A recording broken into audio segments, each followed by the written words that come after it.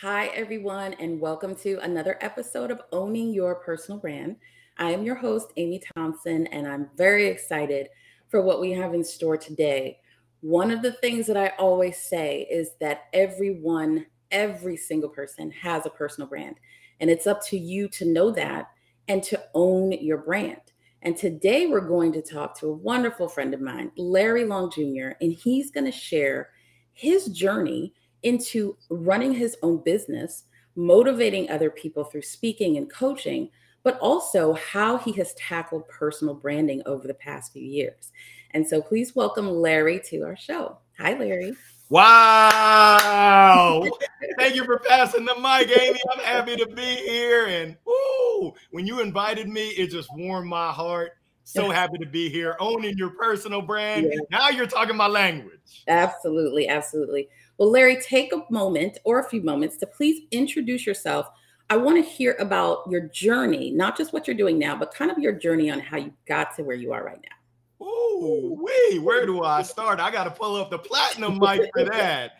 But my journey, Larry Long Jr., I'm currently the CEO, Chief Energy Officer of LLJR Enterprises. How did I get here? Well, when I was younger, we moved around a lot. Alabama, Illinois, Nebraska, Pennsylvania, moved all around. My favorite song was Make New Friends, but Keep the Old. One is silver while the other is gold. That really made me who I am today. I played baseball at University of Maryland. Go Terps. Had a lot of strikeouts in my career, but I learned from it, had a lot of fun, did some IT consulting, wasn't passionate about it, moved to good old Raleighwood, North Carolina, opened the indoor baseball softball academy, teaching youngsters the fundamentals of the game, but more importantly, the fundamentals of life. Ran out of cash. No more business, got into sales, making 150 cold calls a day to accounting firms. Ooh, that was even more strikeouts than I had on the baseball field. But I learned from that experience, and I just had a career in tech sales as a tech sales professional, as a tech sales leader. And that's what's led me to what I do now. I'm a full-time motivational speaker, performance coach, sales trainer. I've got microphones to last a lifetime, but I just love having the opportunity to sow into and help build up both people and their organizations. Good, good. Well, I appreciate that. And certainly every time someone either hears you speak or watches one of your videos, I know they're motivated in general, but also you provide some great tips as well. And so could you talk about when in your career did you realize the importance of personal branding? Oh, well, moving around a lot, and this is personally, I realized that there's a saying, it's not what you know. And most people will say, oh, yeah, Larry, it's who you know. Well, survey says, nah, it's not what you know, and it's not even who you know. It's who knows you and who trusts you and who believes in you that really is the genesis of making things happen with relationships. So when I was in middle school, I realized that I needed to make sure people knew me, they liked me, they trusted me. Same thing when I got to college at Maryland. I had the nickname of being the mayor of College Park because I knew people in student government, the Black Student Union, all the athletes, you name it, all around campus, the leaders. I knew people and they knew me. Now, professionally, those same skills transition and transfer, and it's still important for you to have a personal brand. And for me, I believe that being authentic is the best personal brand that anyone can have. Yeah. So I have absolutely borrowed slash stolen that phrase about it's who knows you more than any of those other things. All of those things are important, but it's who knows you. I was talking to you earlier. One of the reasons I started to do this show, because that exposure is so important. People need to know you, but also what you do, how you help them, what value you bring. So I think that's important. The other thing you said that is really important is that that personal branding starts when you're young. You might not recognize it fully until you become an adult, but it really does start out when you're very, very young. And the faster and the sooner that you recognize that, the better. I do want to ask a question. Interestingly enough, I also moved around a lot. So I can relate to that of every couple of years having to make new friends, how to make people like you real quick, but then you leave and go somewhere else and have to do it again. What about you? You have children, but I imagine they've been in the Raleigh area for a while. How do you talk to them though about those same lessons, but they might not have that same experience of having to do it? Yeah, so even without moving, there's transitions and there's relationships. My son just started fall baseball yesterday, soccer. They just went back to school. So the importance of relationships and the importance of you shining through your true, authentic self. We just have the conversation. My daughter's 8, my son is 12. They're both going on 24. They think they're grown. But we have these conversations about the importance of really staying true to yourself. And we're noodling with the idea of a children's book. Who would have imagined that the Long family would write a children's book? It's going to come to fruition at some point. Yeah. But we have those conversations and we talk about how are you actually employing that day in and day out? Are you making sure that your actions are showing care for others, that your actions are representing your brand? I can tell you my son has a reputation of being energetic, talkative. He must get it from his mama. I don't know where he got that from, but we're always working on making sure that we represent ourselves the way that we want to be perceived. Yeah, that's great. And then that is the exact same lesson for adults. And so, like I said, the earlier you learn it, the better prepared you'll be for college or for working.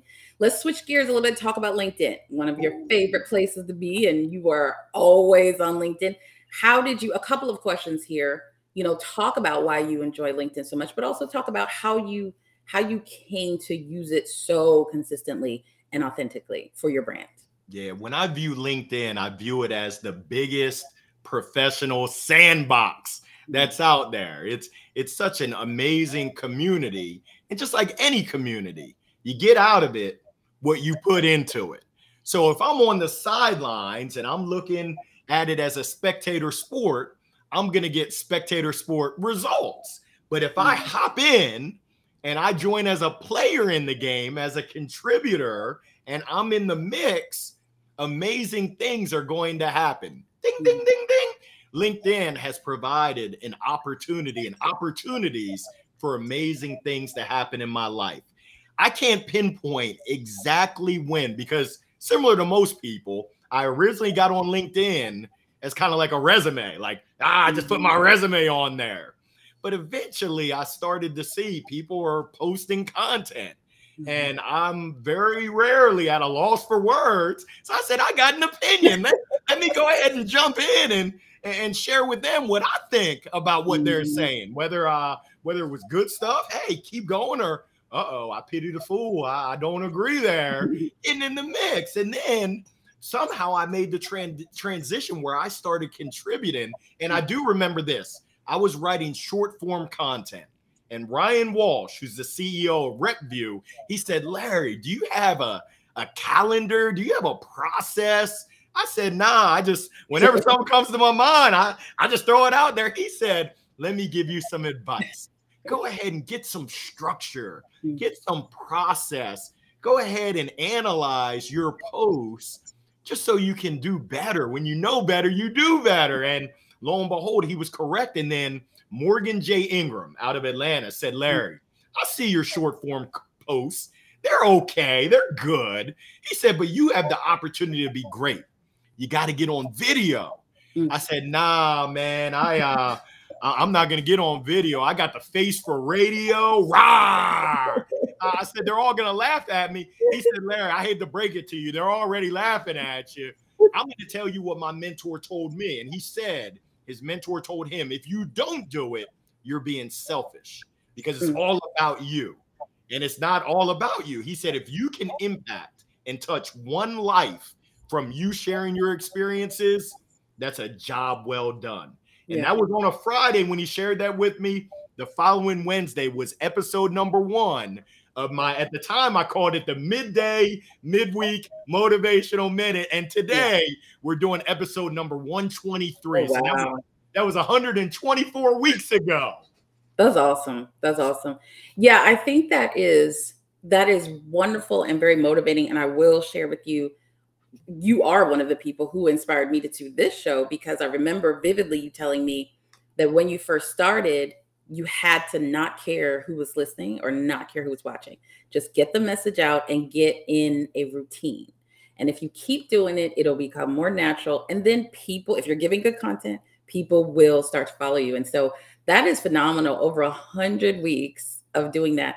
What would you say you've learned from those kind of, where it feels like one-sided conversations when you're doing those videos, but what have you learned either about yourself or about your audience over that 2-year period? Yeah, well, I've learned that anything is possible. I never would have imagined I'd be on week 124. And as a result of my midday motivational minute, I wrote a book. My 7 chapters of my book came from my 7 most meaningful topics that I covered. And it's been amazing. I've also learned the power of community and finding your tribe. I realize I'm not for everyone, and that's okay. They say if you're for everyone, you're really for no one. Yeah. So I'm for those folks that appreciate a pink flamingo sunglasses and realize that, hey, we can be professional while we also have fun, because that's one thing that I won't compromise anymore, is being my true authentic self and having fun. I've done that. I put that mask on for too long in corporate America. Ain't nobody gonna hold me down anymore, Amy. Yeah. Yeah. I think one of the things you said, everything you said was good, but finding your tribe, I think, is good, because it does sometimes feel like you have to be this way, you have to be that way to be successful. And being yourself is actually the easiest thing, but it's also the best, because you will over time find people who respond to you, who communicate like you, who enjoy your content, and then you build from there. And I think a lot of times people try to say, I want that community or I want that audience, and then they try to be something to fit that. So I feel like finding your tribe, that's great. Building the community, that's great as well. So I appreciate that. Anything else that you would share about your experience? Because it has to be, you have over 30,000 followers on LinkedIn. So it has to be kind of like, wow, this is really impressive. And you started before you started your own business. So you were doing that while you were working, in corporate America. As you look back on that, I mean, what are some things that just kind of like, I can't believe this. How do you feel about it? All of it I can't believe. But it's I'm a social butterfly, and I love butterflying in person. But LinkedIn provides that reach. I've got friends. I spoke to a friend of mine yesterday who's in Germany. I've got friends in Hong Kong, Ireland, really every Australia, New Zealand, every area of the world. I've got friends, India, Asia, Africa. I never would have imagined that. And when I do my live show, folks from around the world tune in. I'll never forget, it was January 20th. This was 2 years ago. It was inauguration. And a gentleman from India said, Larry, it's 12 o'clock on Wednesday. Where are you? I said, well, hey, it's inauguration. I want to bust up Biden and Kamala shine. I'm going to come on a little bit later. He said, whoa, okay, I'll tune in there. It's humbling, really, to think about the reach, as well as it's a responsibility to make sure that I continue to stay true to myself. And that's something I'm committed to, that I'm going to continue being Larry Long Jr., genuine Larry Long Jr. This Larry Long Jr. that you see is the same Larry Long Jr. that my family sees, that my friends see. If you catch me on the golf course, I'm a little bit wild. I'm a little bit crazy. I like to have fun. I like to laugh. And that's just, I can only be who I can be. And people can smell BS from a mile away. Whereas when you're being your true self, even if people don't like it, they can only respect it. Yeah. One other question about LinkedIn. When you mentioned a friend of yours that gave you the advice of being a bit more structured and kind of having a plan, how did you determine what you wanted to talk about? How did you pinpoint that? That was a challenging one, but then it became not challenging. We have content that passes by our eyes every day. Just yesterday, I went to an event with NC State entrepreneurs, the Andrews Launch Accelerator. That was an inspiring event. I snapped a couple of pictures that will probably be a post on Saturday, just spotlighting them and sharing my insights about what it meant to me to hear about these innovative ideas. My son and my daughter participate in activities. My daughter is gymnastics. There's a lesson there. Mm-hmm. I encourage people to just ask yourself questions of, how do I feel about the current economic condition? Like, what impact does that have for you? For me, the whole economic, yes, it's bad, and it's an opportunity. Opportunity is knocking. Am I ready to answer that door? Yes. And I'm thinking ahead of, how can I continue to accelerate? How can I grow? Who can I serve? So when it comes to content, it's really just being thoughtful, being mindful, and being intentional to find there's content anywhere and everywhere. Mm-hmm. Yeah, good.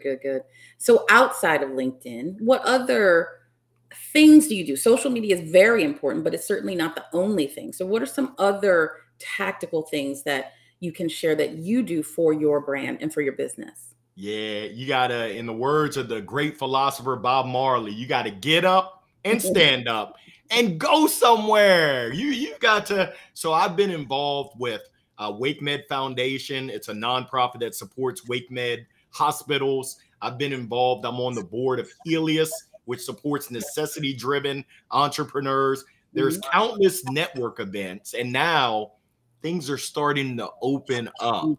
There's countless community events that everyone can be involved in, but a lot of folks make a decision not to. I make a decision that I will attend, I will support, I will be there, I will chip in wherever I can. So that's really my strategy. And my wife, she said, I used to wonder why you would go to all these happy hours and all these networking events. She said, I thought you just didn't want to spend time with me. But now, ding, ding, ding, ding, I get it. And now she's a part of the WakeMed Foundation. She's actually stepping into some leadership to really serve and support the Spanish-speaking community. Like I said, everyone has their own tribe, their own community. It's an opportunity, but you have to take action. If you're on the sidelines, very rarely are things going to happen. But when you get in the mix, and it might be uncomfortable, it's okay. That's where you grow. When you get comfortable with being uncomfortable, that's where your greatest growth can come from. And I found that's when the best things happen, when you put yourself out there. When it's a little scary and you're like, should I stay or should I go? And you go, whoa, amazing. Yeah. And even if something amazing doesn't happen, it will build your confidence. Every time you step out there and do something a little bit different, it's going to make you more and more confident. So I appreciate that. Lastly, talk about advice that you would give. You know, people obviously are in all different situations, but talk about advice for someone who's looking to get started being more deliberate in building their brand. What are some things that they could apply? Kind of, you mentioned the person that said you need to do video, and the very next week you started doing it. So what are things like that that people could apply right away? Yeah. I want to meet you wherever you are. So whether you're a newbie, whether you're experienced, here goes one place that you can start. There's conversations and dialogues already happening every day on LinkedIn. I encourage you to contribute. I encourage you to jump in and share your point of view, whether you agree, whether you respectfully have a different opinion, go ahead and take action. And you'll start to see that there's themes of things that you like, people that you really like. That's your tribe. So that's the first step, is just hop into the conversations that are existing. The next step is you start the conversation. So you initiate what's on your mind. We're coming up on September 1 is tomorrow. We're coming up on the end of the year. What are your thoughts as you look forward to 2023? Who are you going to be in 2023? What are some of the top things that people should be thinking about when you initiate that? Other people will see it and they will hopefully chime in. And I just encourage you to not be discouraged if you put out posts and there's not a lot of folks. It takes time. I don't think anyone learned to ride a bike their first time, you skinned your knees, you fell down, you had training wheels, but you got back up again. And that's what this is all about, is trying and learning and loving what you're doing, and hopefully laughing and having a good time. That's, for me, it's twofold. I want to impact people's lives. I want to share value and knowledge. It's threefold. And I want to have fun. I want to have a good time. I want to learn different perspectives. I want to share my perspectives so that we can all continue to rise. Yeah. Good. I appreciate that. Well, Larry, we're going to wrap up, and I really appreciate you being here and sharing your thoughts. And, to kind of recap a little bit, I think authenticity is something that came through with everything you talked about, and consistency. And I think I would add the third thing is you have to be, what you said, comfortable with being uncomfortable, because people might not latch in or listen in right away. They might not follow you right away, but if you are consistently doing something, they will eventually see it, or the right people will eventually see it and connect with you. So I appreciate that. Before we go, though, I want to give you an opportunity. How can people connect with you, and what are some of the ways that people can connect with you? Yeah, one of the best ways, follow me on LinkedIn, Larry Long Jr. I got the smile for a mile, face for radio. I think I have the gold mic in my profile. You'll see me. You'll probably hear me before you see me.